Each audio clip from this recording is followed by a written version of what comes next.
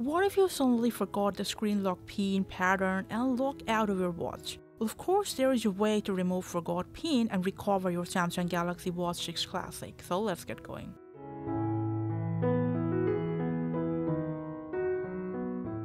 Now before you go, please remember two important things: that this process will delete and erase all data, and you must have the Google account ID and password that you have signed in with your watch. Otherwise, you won't be able to set up your watch afterwards. If you're okay with both the conditions, just go ahead, press and hold both of the side buttons till you see Samsung logo rebooting written underneath. Now release the back button and press the power button just twice to enter service mode.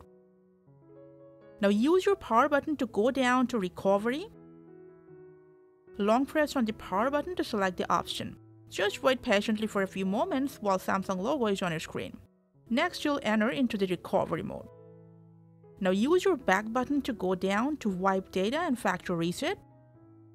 Long press on the power button to select the option. When prompted, go down one step and select factory data reset. After the reset, select Reboot System Now and restart your watch into setup mode. All you have to do is just reset up your watch with the wearable app on your favorite device. And when prompted, select the Google account and verify your Google account on the wearable app. Follow the prompts and finish the setup process. And that's it. Forgot PIN or password problem is solved just like that. Hope this video was helpful. Thank you for watching.